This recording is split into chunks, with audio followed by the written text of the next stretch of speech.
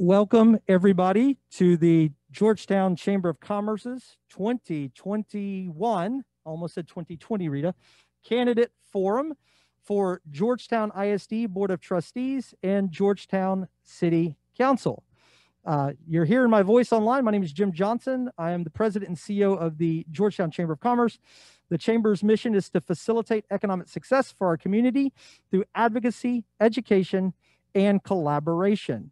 Today's forum is designed to educate our members, the business community, and general citizens on candidates running for office and their positions on topics that have been selected by the Georgetown Chamber of Commerce's Governmental Affairs team.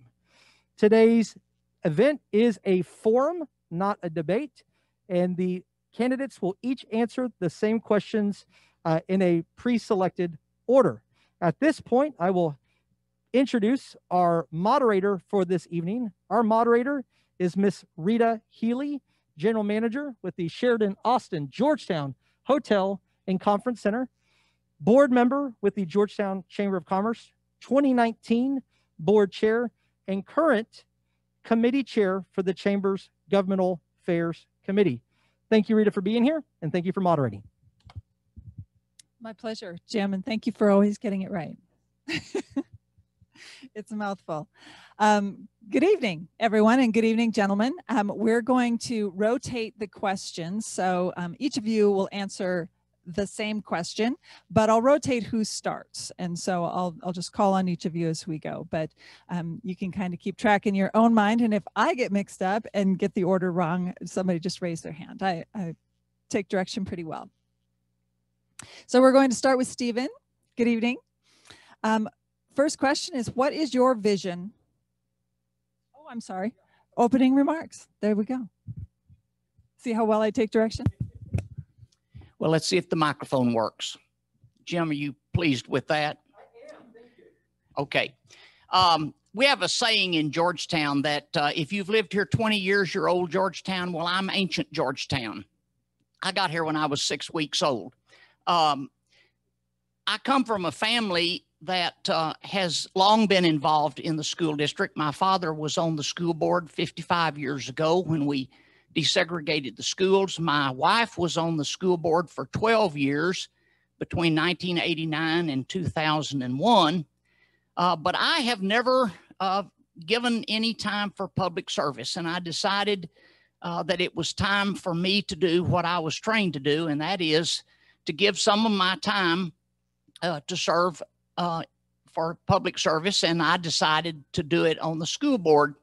But what really led me to pick now was the fact that I tutor at Pearl Elementary, and I have tutored at Williams and Pearl for 5 years before the COVID epidemic. And so I became very involved with the children, and I became very aware that there were some educational problems. But I just attributed it to the fact that children that have disadvantages when they come to learning are going to have problems with learning. But as the test scores were reported and the ratings were reported, I became more and more concerned. And finally, I decided that it was my time to step up and see if I could do something about it.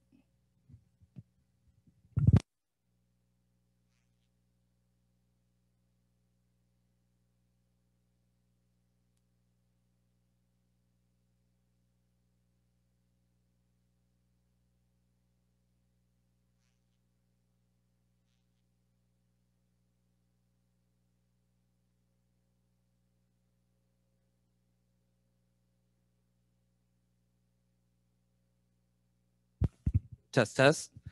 All right. Yeah, I'll go ahead and start over. Hello, everybody. My name is Jeff Sigismund. I grew up in Austin, Texas, went to Lubbock, Texas to attend Texas Tech University, where I graduated with an accounting degree and a minor in mathematics. I moved back to Austin and started working with a company called National Instruments as a staff accountant. Spent 7 years there, and now I currently work for Electronic Arts as a business planning lead. I also have never thought about running for public office. I am a new father to a 2.5-year-old daughter, and after the attack on the Capitol on January 6th, I sat there watching it, wondering what went wrong in these people's lives to bring them to this spot. And my thoughts are, it made me realize that I could do a lot more than I was currently doing. So I decided to put my name in the hat and try to make the effect on where I think we can make the most impact as our children. So having a daughter who will be a future GISD student, I want to make sure that GISD is the place to be for all students, including my daughter. So thank you for having me, and I look forward to talking more.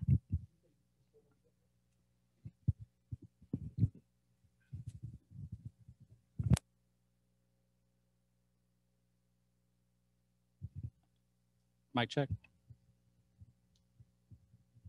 Is it good? Everybody? Okay, perfect. So I'm Ben Stewart. It's nice to be here tonight. Thank you guys for coming out and taking your time this evening to listen to us. A little bit of my background. I've moved to Georgetown about 9 years ago. I have a wife I've been married to. Her name's Sarah. We've been married for 19 years now, and 2 daughters in the district. We moved here again 9 years ago, and we put our oldest daughter in the district 8 years ago. They started out at Carver, and I've got one in Wagner Middle School now, and my youngest is still at Carver. So for the last, I guess, 8 years, I've been involved in the district, starting out as a PTA dad, worked my way up into watchdogs, and then ran treasury for the PTA. After that, for 2 years, I moved to presidency of the PTA, and then I got involved at the district level with a Citizens Advisory Committee. I don't know if anybody in the room right now is on that committee, but if you are, thank you for that work. It is hugely important to what we do in the district. After Citizens Advisory Committee, I was appointed to the board for the unexpired term for Rona Johnson. After that, I had to run again and was elected to the board one more time, and now I'm running for my 3rd term on the board. So happy that you guys are here and really hope that you'll vote for me. But I guess the question I get most often when we're talking to community members is, why do you do this? What about it? Why? And I had to really reflect a lot on my life. And I think looking back at my life, I came from a single parent home. I had lots of trouble when I got into high school with grades and, things that happen when you, in my opinion, not having a dad around. It really affected me in school. So really care about social emotional wellness of kids, trying to understand, what makes them tick, how do you engage them, how do you get them to learn in a district? Kind of like Dr. Benoit was saying, some of these kids are coming to school with issues that you could never even imagine. I know, I mean, some things I've seen since I've been on the board just, struck me as, made me think that my life was a cakewalk compared to them. So truly looking to develop more programs that give kids life skills through college, career, military readiness, and all sorts of other great programs that we have here in the district. So happy to answer any questions you guys have tonight. And again, thank you so much for showing up. I appreciate it. Thank you very much, gentlemen. Fantastic introductions. So now we'll go back to Stephen with our first question. No, we're gonna start there because that's the way my notes are, and we don't want to mess that up. I appreciate that. What is your vision for Georgetown ISD, Stephen, and how can you help shape this as a trustee? I have an immediate vision and a long-term vision. My immediate vision is I want to get our D and F rated schools up to being A and B rated schools. I think this is critical for several reasons, largely because there are potential sanctions from the Texas Education Agency if we don't get this fixed pretty soon. And then I think that those ratings are hurting the reputation of the school district, and the sooner we fix that, the better. But my long-term vision is particularly toward elementary age kids, that they learn the basic academic skills of reading, writing, and arithmetic, because that's the foundation. And without the foundation, the superstructure will fail.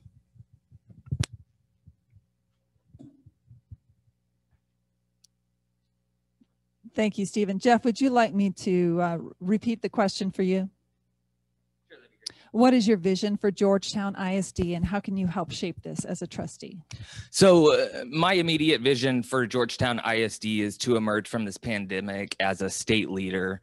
Currently, as Dr. Benoit mentioned, our accountability ratings are not the best and actually one of the lowest in Williamson County.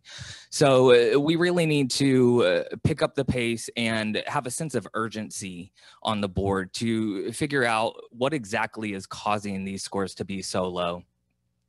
I think my expertise in finance can help the board basically rebuild the budget for what education looks like post-pandemic. A lot of the money that was spent on ways we educated kids before this pandemic is going to be completely different once everybody returns to school. So I believe that as a new voice with new ideas and a strong accounting and finance background, I'm in a perfect position to lead Georgetown ISD out of this pandemic. Thank you. Thank you. Ben? Perfect. All right. So I think vision for the district, I agree with what these gentlemen are saying. I know A through F ratings have been hard on everybody, but truly with my experience in the schools, if you, were involved in the schools, you would see that those accountability ratings are flawed. And definitely having those grades better, nobody in GISD wants to see A's or D's or F's tagged on our schools, but I think explaining to the district and explaining to people where those grades come from and what they actually mean, and then talking about the things that we're doing in our district, building airplanes, building trailers. I mean, all these things that engage kids and get kids to learn and to do better are the things that we need to continue working on and continue spending our time and effort on. They're engaging kids in that way will make them better students, and those scores will naturally come up. Thank you very much. Second question, excuse me, goes to you first, Jeff. And it is actually a question that came in prior to the forum tonight from an audience member. As a local business owner, we're dependent on the local market and therefore the local school districts to educate and prepare our future employees. Be it technical training or general education, preparedness for the workplace or further education is crucial for lifelong success. What is GISD doing now to measure the degree of graduate preparedness for the high school to work or high school to college transition in the years after leaving GISD? Thank you. So as Ben mentioned, the College Career and Military Readiness Program that is currently at GISD is doing a great job to prepare kids who aren't ready to just go to college. College is not for everybody, but it's the district's job to help every student get ready for their next step in life. I think that in terms of the business owners in the community, they are there to welcome Georgetown graduates into the community and their workplaces. So as a district board member, it is definitely our responsibility to put those policies in place that prepare these kids for their next step in life and to enter our businesses in the community.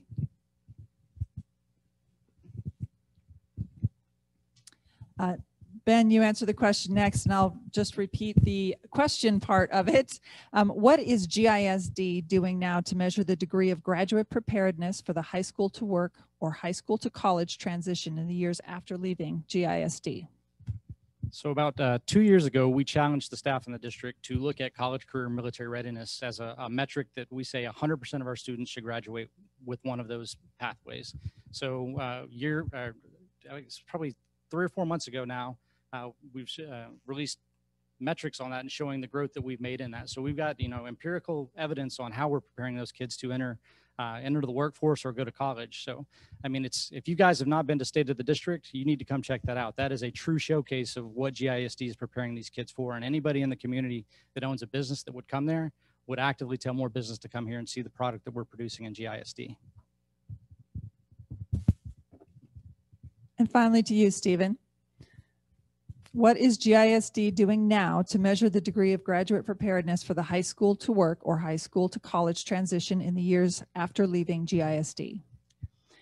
I'm not sure exactly if anyone is measuring anything as to how well prepared our graduates are. I think a real good suggestion would be to simply survey the graduates after they've graduated and ask them how they've done. And I think that would be as applicable to somebody that's gone into the military, someone that's gone directly into the workplace, or since the question was particularly about academic preparation for college, survey the college students and ask them how well they were prepared to do in college. I think that would be very beneficial. Thank you very much. Ben, the next question comes to you first. Elected trustees are part of what's called the Team 8. This refers to the concept of trustees working with the superintendent to implement policy. What makes you uniquely qualified to help the trustees achieve the district's direction from a team perspective? Perfect. So I come from a technical background in business, and my day-to-day job is in consulting with Fortune 500 companies. So I use analytical decision-making tools and analysis and processes to take business leaders and organize their objectives into technical solutions. So using that same kind of concept, a consulting mindset, a strategic mindset, looking at the district helps me ask the hard questions. And again, my personal background, I come from a single parent family. I was a high school dropout that went back and graduated. So I've got a perspective on this that most people don't. So I like to look at it from my life experience lens and use that to help the board, think about things that they may not have thought about from my own personal experiences. Thank you. We go back to Stephen. What makes you uniquely qualified to help the trustees achieve the district's direction from a team perspective? I guess the main thing is my experience being on boards. I've been on multiple nonprofit boards, including the Boys and Girls Club, the Caring Place, the Georgetown Brain Study, many boards, and I've served as the president on many of those boards. And so I am very used to working with boards. But I think as a new member of the school board, it's going to be up to me to help integrate myself with the experienced members. And I think that I'm going to have to spend some time carefully listening to their points of view. And I'm going to have to be open to negotiating and coming to compromise so that we can come to solutions. I think this is essential if we're going to have a team. Thank you very much. Jeff, just one more time, the question for you. What makes you uniquely qualified to help the trustees achieve the district's direction from a team perspective?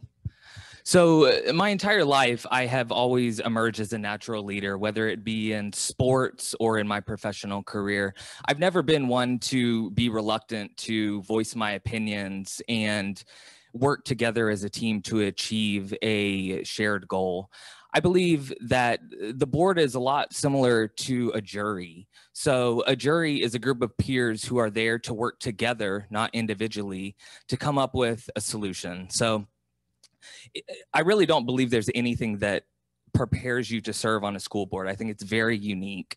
And the juries that I've been on, when we go to deliberate, I, of course, voice my opinion, and usually the group buys in. I'm there to explain any calculations I might have. But I believe that, working together to achieve a common goal is how we're going to lead this board.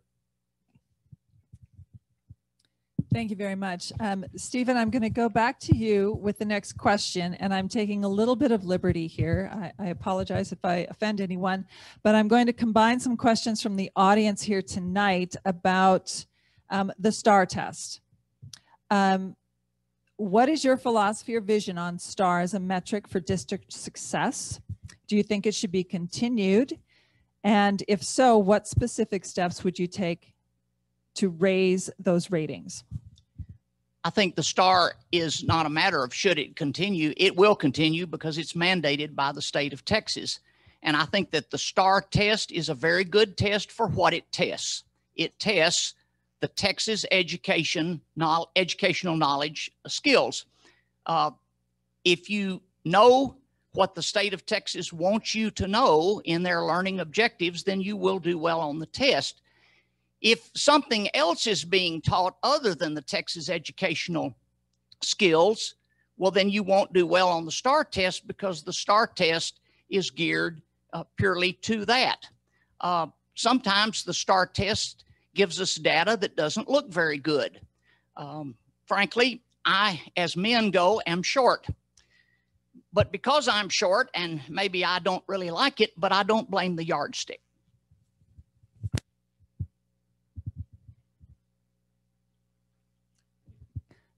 Okay, the question goes to Jeff. Your philosophy or vision on the STAR test as a metric for district success, should it be continued? And if so, what steps would you take to meet a goal of raising the ratings for our schools? So nobody likes taking a test, but it's prevalent through our entire life. You start with the STAR test, you take the SAT to get into college.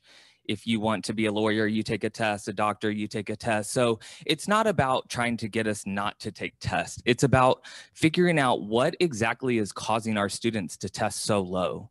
I think an investment in technology, infrastructure, and just additional curriculum that ties directly to what the state wants kids to be able to do.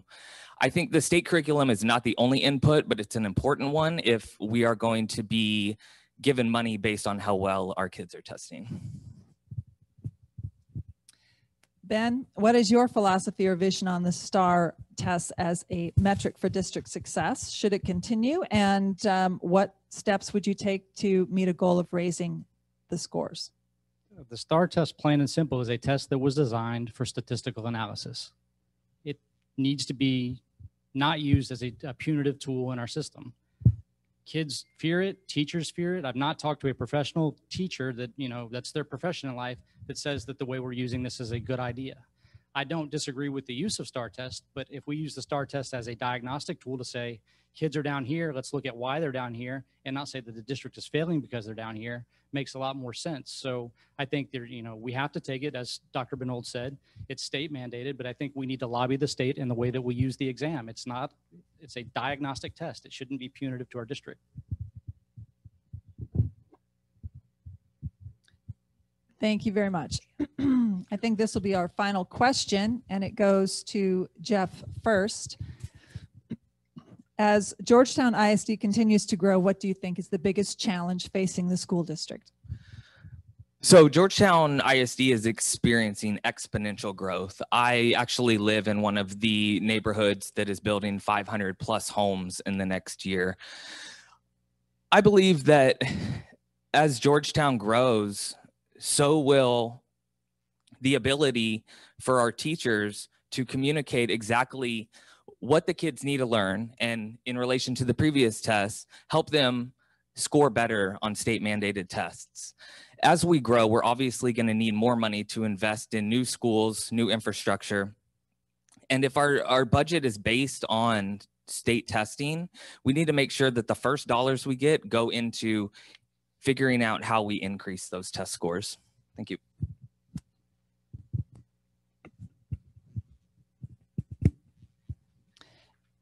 Ben, excuse me, as Georgetown ISD continues to grow, what do you think is the biggest challenge facing the school district?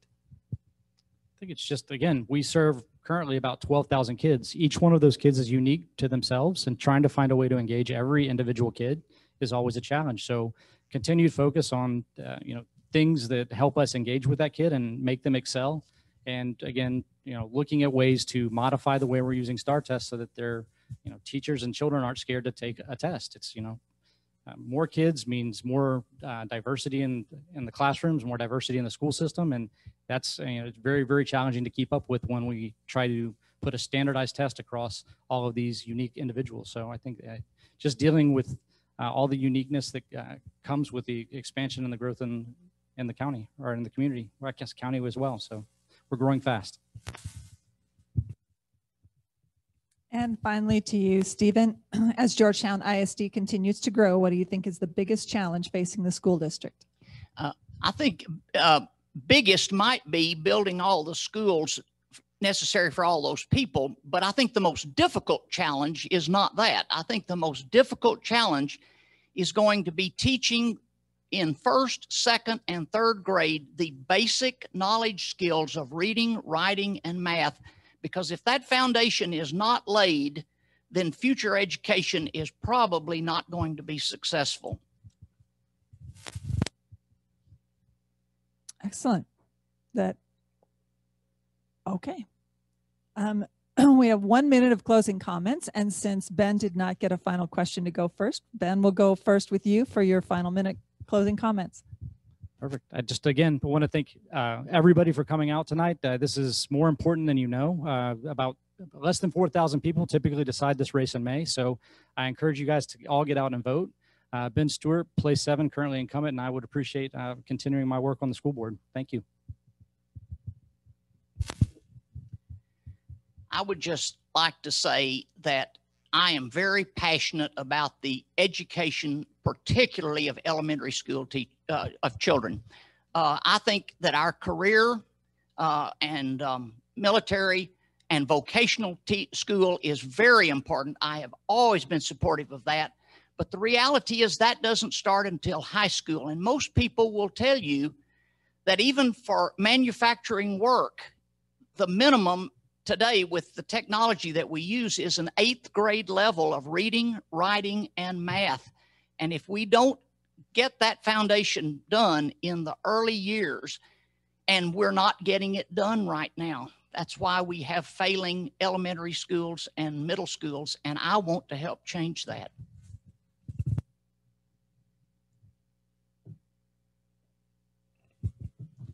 All right. Thank you, everybody, for coming out tonight. Really appreciate it. Having a young daughter, I'm highly invested in the future success of Georgetown ISD. I believe that I can be a voice for all children in the district, no matter where they come from. And I believe that an urgent professional business person's mind on the school board with new ideas is exactly what this district needs. Thank you again. Thank you very much, gentlemen.